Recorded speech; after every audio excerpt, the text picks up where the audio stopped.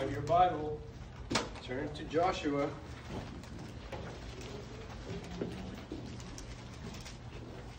You know where Joshua is, go to Genesis. How many books over? Anyone? How many books over from Joshua is Genesis is Joshua? There you go. Just to help. You don't want to assume that everyone knows.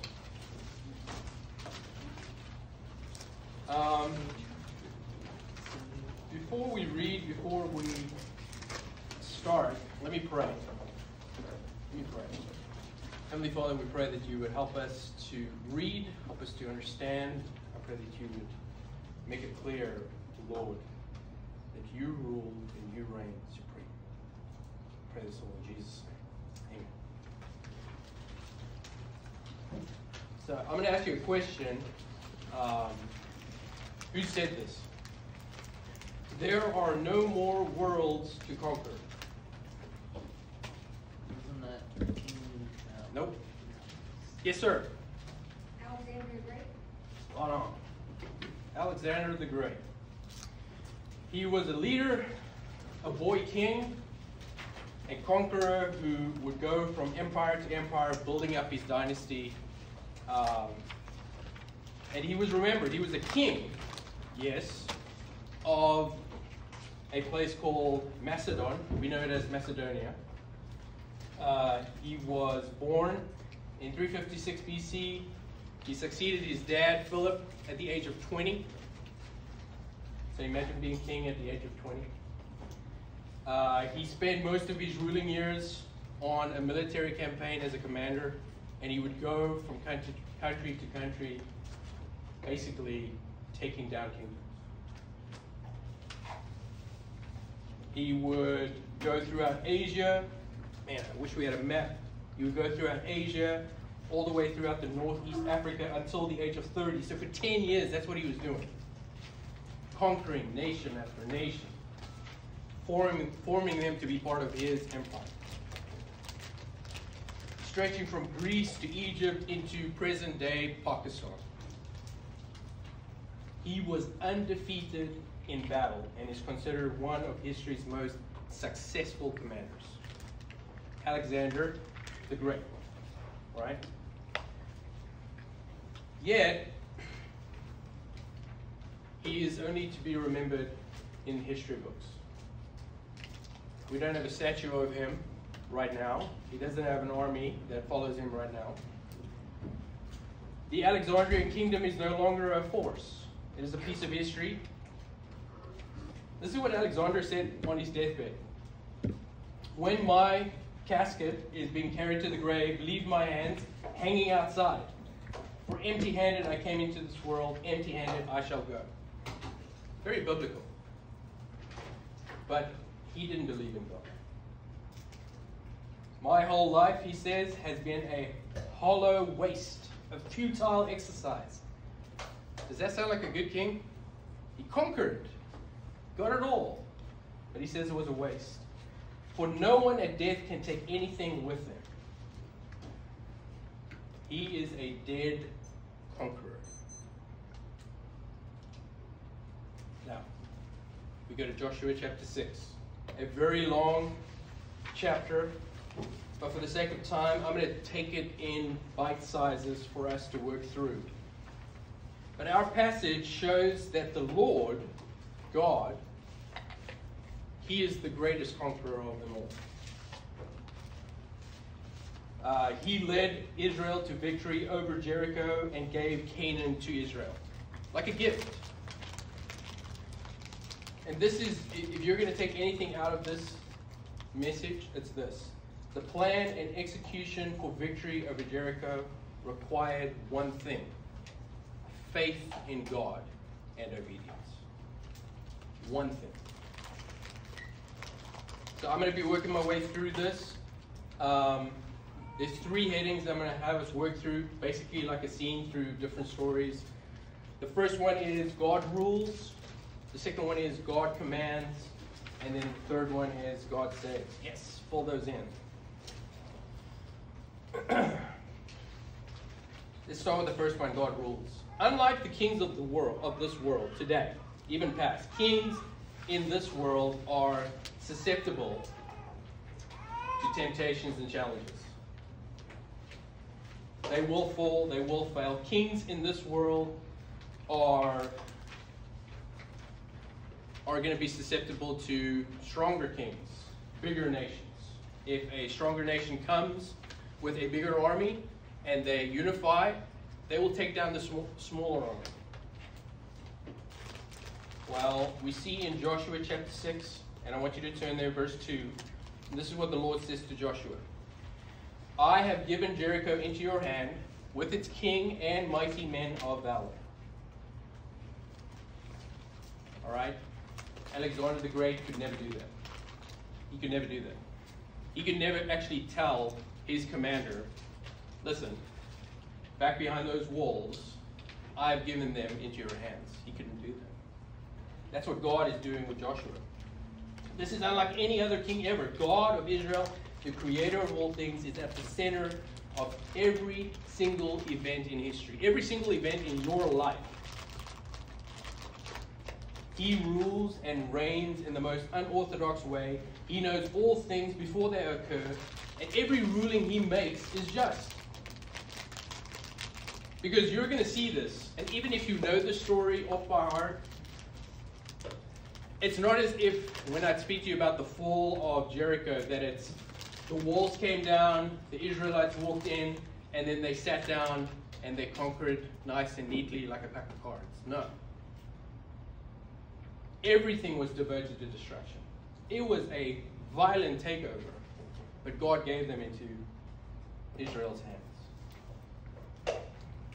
Now, just to give you a picture of how Genesis fits in, Genesis, Exodus, Leviticus, Numbers, Deuteronomy fits into this. In the great redemptive plan of God, Jericho was a kingdom that was basically in God's way. It was sinfully in God's way. It was a destructive pattern for God's people. They were a sinful people. They were a cursed people. They defied God in every single way. If you go to books like Leviticus, specifically the people of Jericho are known for being sinful and evil. The judgment hand of God was on them. And God is a God of authority. He rules and reigns. He is the one true God. He is a jealous God. And this is God's jealousy in action here in Joshua chapter 6. So let's go to the second one, God commands. So this is what happens. Now, I'm going to read this next bit. So I want you to follow along from verse 3. You shall march, this is what the Lord says to Joshua, you shall march around the city, all the men of war, going around the city once. Thus shall you do for 6 days. 7 priests shall bear 7 trumpets of ram's horns before the ark. On the 7th day you shall march around the city 7 times, and the priests shall bow the trumpets. And when they make a long blast with the ram's horn, when you hear the sound of the trumpet, then all the people shall shout with a great shout, and the wall of the city will fall down flat. And the people shall go up, every one straight before him. So Joshua the son of Nun called the priests and said to them, take up the ark of the covenant, and let 7 priests bear 7 trumpets of ram's horns before the ark of the Lord. And he said to the people, go forward, march around the city, and let the armed men pass on before the ark of the Lord. Verse 8, and just as Joshua had commanded the people, the 7 priests bearing the 7 trumpets of ram's horns before the Lord went forward, blowing the trumpets with the ark of the covenant of the Lord following them. And the armed men were walking before the priests who were blowing the trumpets, and the rear guard was walking after the ark while the trumpets blew continually. I want you to follow along. This is very, very good. But Joshua commanded the people, you shall not shout or make your voice heard, neither shall any word go out of your mouth until the day I tell you to shout.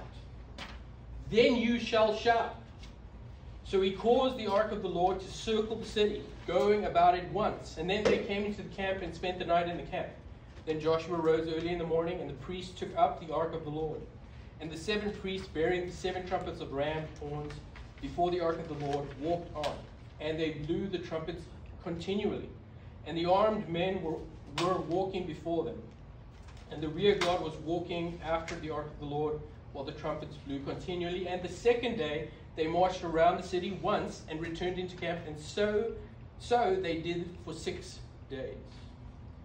On the 7th day they rose early at the dawn of day and marched around the city in the same manner 7 times. It was only on that day that they marched around the city 7 times. And at the 7th time, when the priests had blown the trumpets, Joshua said to the people, "Shout, for the Lord has given you the city. And the city and all that is within it shall be devoted to the Lord for destruction. Only Rahab the prostitute and all who were with her in her house shall live, because she hid the messengers whom we sent.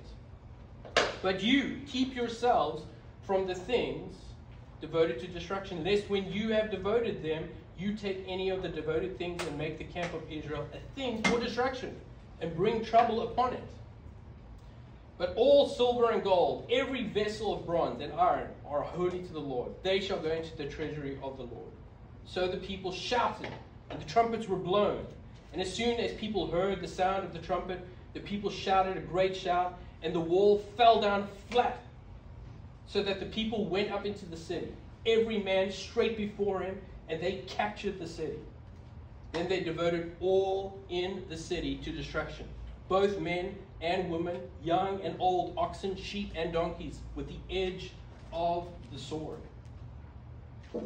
But to the 2 men who had spied out the land, Joshua said, "Go to the prostitute's house and bring out from there the woman and all who belong to her, as you swore to her." So the young men who had been spies went in, brought out Rahab, and her father and mother and brothers, and all who belonged to her. And they brought all her relatives and put them outside the camp of Israel. And they burned the city with fire and everything in it.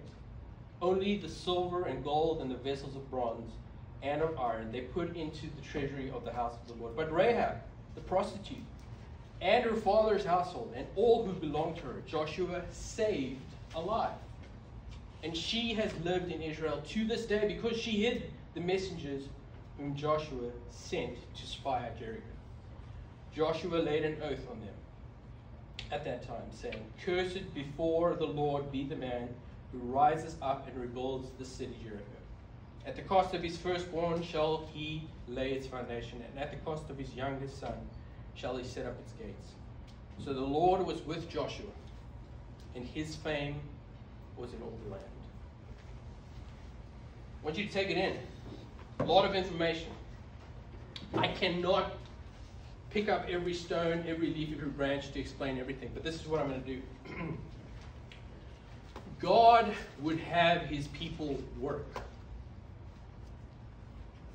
doing all according to his commands. What God has commanded, that we, his church, his people, we ought to do. So they were not to go about their business, planting farms, building houses, going about as if nothing went wrong there. They weren't about to live a luxurious life as they were to cross over the Jordan. No. God determined to send Jericho to destruction, yet his people are not to sit still. They are to labor. God commands his people through Joshua to go to Jericho marching, doing exactly as he says. Then the city will do what? He didn't say they'll knock on the walls. He said as soon as you surround the city, as soon as you march, what will happen? Verse 5. It will fall under itself. Their work is to consist, this is it, their work is to consist of daily marching. They are to go in convoy around the wall. The priests are to exercise their roles by carrying the ark of the covenant on their men's shoulders. The men of war are to be there to defend the ark, to clear the way, to follow also in the rear to guard it against the sudden attack. And they are to march the whole of 6 days. Not one day without its parade. Not one day without obedience to the great captain, the Lord. So let me ask you this. As they worked, as they obeyed, so must we. We must work. There shouldn't be a day in your life. There is anything worthwhile in this life requires work. You need to work at it. So what is the work of a Christian? What are we to do? We say it every Sunday after the church service. What are we to do?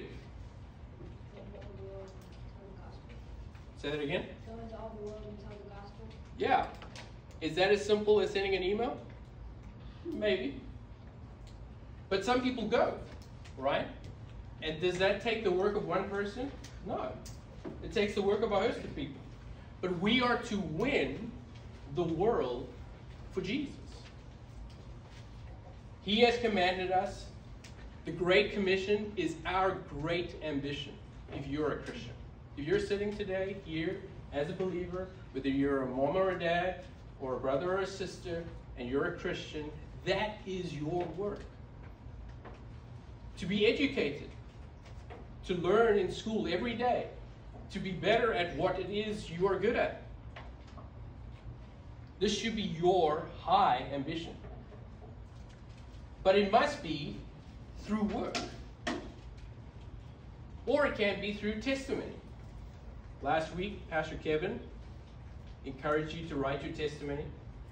And I encourage you, if you have it, and you want to send it to someone that you know would love to hear it, do it. I might encourage them. So working could be through testimony, it could be through preaching of the gospel, it could be through prayer. It could be through encircling the city. Now, I'm not saying walking like Joshua with the people around the city, but am I being a little bit weird about that? No. People walk in the streets of Chattanooga praying, testifying, sharing the gospel. It is not unrealistic to walk the city. Continuously serving God is another piece of work. Walking in a life of obedience. Are you hard at work? That is your question to answer. Now let me ask the broader question for Concord. Does this church have a strong ethic for gospel work? I think they do. A lot of projects going on, a lot of vision, a lot of goals that they have in store for the future. We shall never see the church become strong and mighty till every single member of the church shall realize his or her responsibility. Each and every person has a responsibility in the work of the church. It is not just the job of those that get paid as pastors to do the work of gospel work. It is everyone's. We must all embrace the city. And I want you all to think about this. Think about this. Jesus fed the 5,000, right? He did not take some of the 5 loaves. He didn't take some of the fish. He took all the loaves and he took the bread and fish. And though they were small, he took care to break all of it and to divide them among the people. Nothing of the boys' lunch was left over. All was used. And then by the multiplying power of God. That is the factor. There was not just sufficient for everyone that was there, but there were leftovers. And so we must give our all. We must bring out whatever it is, our bread. We must bring out the fishes, whatever talents we have. All must be devoted to God's cause. And in the use, ability will be multiplied. Some of you might be thinking now, I'm not very good at sharing the gospel. I'm not very good at sharing my testimony. I'm not very good at gospel work, period. Well, you need to work at that. And God will give you the ability in time. I mean, I can guarantee you many of the adults in the room, whether they had to describe the first time they gave a testimony or sharing of the gospel, I can promise you they would have said that it wasn't pretty. And they got better over time. And they read books which helped them grow. In the exercise of gospel work, grace will increase. But this is another thing. God does not give the same task to every single person. God tasks and equips different people for different tasks. There were different people doing different things when they were marching around the city of Jericho. God has each of his children with their appointed tasks. You see, once Joshua gave the commands, it wasn't as if there were like 10 people running for the walls of Jericho. They all knew what they needed to do. There must be soldiers in the troops, priests in their array, and then again the men of war to bring up the rear. God would have his people work according to his own will. And so I want to encourage you, if you wondered what it is you ought to do, I encourage you to read Scripture. I encourage you to work hard at school and to ask God in prayer to show you. To ask your parents what it is you're good at and work at. Each person has their specific opportunity to work. But thirdly, God saves. And this is a specific part that's so encouraging. All who believe will be saved. At the end of this, God saves Rahab. He physically saves Rahab. Rahab was a believer at this point in Joshua chapter 6. She was. But who was she? She was for the Israelites, she was a foreigner who was a prostitute and became one of God's people. She was not an Israelite, but she became one of God's people. This is something that you never saw. All right? When God would enter a city that was dead set against God and his ways, God would devote all of that to destruction, kill all of that off. But with Rahab, it's different. Grace was shown you. The story of Rahab in Joshua chapter 2 and 6 is an interesting exception to much of the conquest. Joshua, you will walk through it and you'll just see conquest upon conquest upon conquest. Very little people are saved, but this story in particular is very important. Rahab is first shown as a prostitute in the city of Jericho, where she encounters two spies sent by Joshua to study the city for conquest. She successfully hides the two spies, and when the armed forces come and they wonder where the spies are, she redirects them while she hides the spies. Before letting the spies go, in chapter 2, verses 9 and 13, she gives an interesting speech. And I encourage you to go there. Joshua chapter 2, verses 9 through 13. While you turn there, I'll read. And she said, this is verse 9 of chapter 2, and she said to the men, I know that the Lord has given you the land, and that the fear of you has fallen upon us, and that all the inhabitants of the land melt away before you. For we have heard how the Lord dried up the water of the Red Sea before you when you came out of Egypt, and what you did to the two kings of the Amorites who were beyond the Jordan, to Sihon and Og, whom you devoted to destruction. And as soon, listen to this, as soon as we heard it, our hearts melted. And there was no spirit left in any man because of you. For the Lord your God, he is God in the heavens above and on the earth beneath. Now then, please swear to me by the Lord that as I have dealt kindly with you, you also will deal kindly with my father's house, and give me a sure sign that you will save alive my father and mother and brothers and sisters and all who belong to them, and deliver our lives from death. So the spies left, swearing an oath, telling her to bring every one into her house, hang a scarlet thread cord across the window as a sign, and they would be spared. Joshua chapter 6, verses 17. We continue with this because then the story continues. Rahab and her family are spared.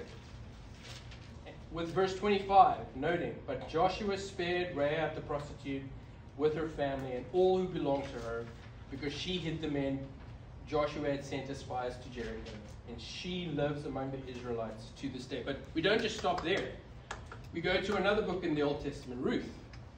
Ruth chapter 4, verses, you don't have to turn there. Ruth chapter 4, verses 18 through 22. It outlines the genealogy of King David. And it mentions a man by the name of Salmon, the father of Boaz. Everybody knows Boaz, right? You read Ruth. He was a kind, loving man. Do you know who his mom was? It was Rahab. It was Rahab. The marriage solidifies Rahab as an insider, one of the people of God. In the book of Joshua, we see how Rahab, this is a side note, but just for interest's sake, when you read through, go on into chapter 7, you're going to see like a crisscross kind of a comparison between Rahab and Achan. Rahab is the ultimate outsider. Prostitute, Canaanite woman, lady of the night, outsider. While Achan, an insider with pedigree, becomes the ultimate outsider, as he and his entire family are stoned for disobedience. This points out how Rahab shows God's loving kindness to her. Even with the loving kindness God showed to Achan, Achan disregarded it. He rejected it.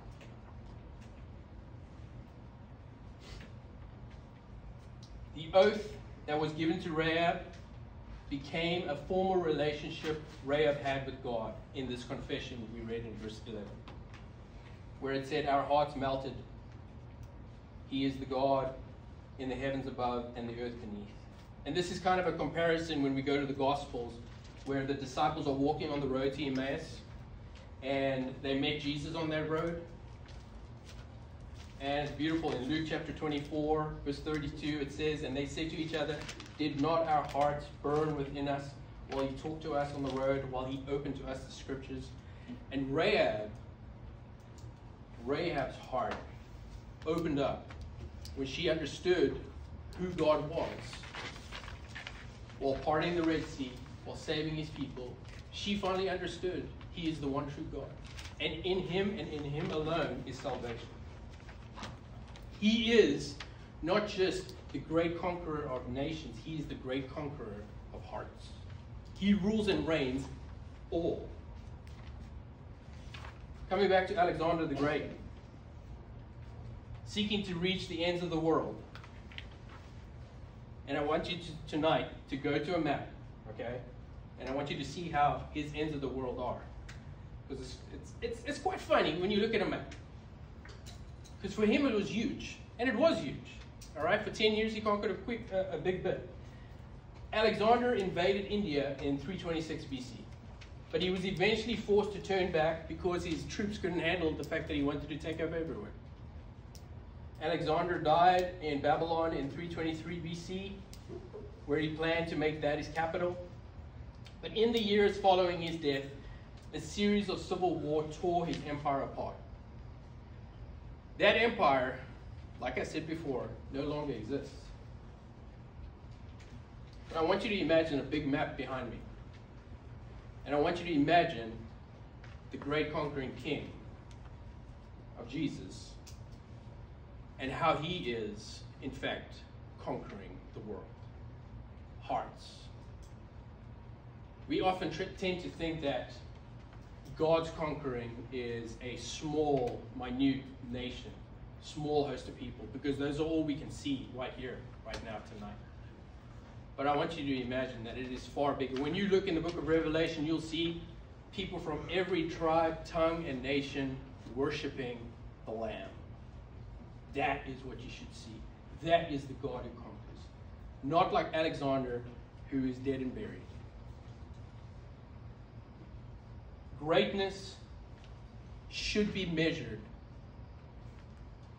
by God. That is who is great. God rules and reigns. He does. And it doesn't matter what is on the news tonight. It doesn't matter what worries you have. It doesn't matter what difficulties you feel that is going on in your heart about the world to come next week, next month, next year, or the year to come when it comes to the pandemic. I want you to understand one thing. God rules and reigns supreme. Supreme. So may all who hear and believe in the Lord Jesus Christ believe, and by faith turn toward God. You see, if you sit here tonight and you don't believe in the Lord Jesus Christ, I encourage you, like Rahab, like those disciples on the road to Emmaus, to believe. And if you don't, if you doubt, read.